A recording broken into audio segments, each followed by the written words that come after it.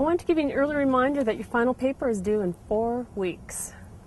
I'm going to go over some pointers that will help you get a good grade on this paper. And remember, everything that I'm about to say is found on the syllabus or the course homepage. The final paper is worth 35% of your grade, which is a lot for one assignment. It's probably a good idea to start thinking of topics now so that you have time to research them and write a couple of drafts. This is a formal research paper.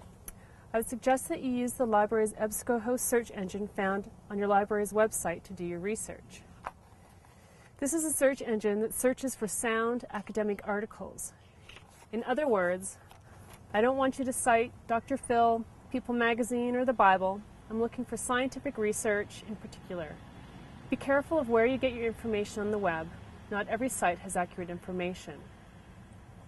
For example, if you're thinking about using Wikipedia, think about who's adding information to this website. It could be anyone.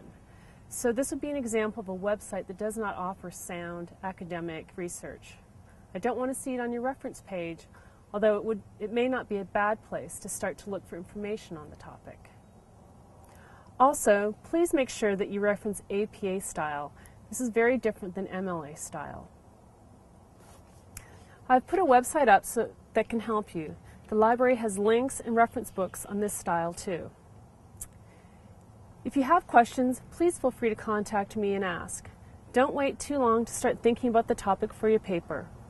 I prefer students to think of their own topic because I'd like you to write about something that you are interested in. If you can't think of a topic, contact me, or if you aren't sure about the suitability of a topic, contact me.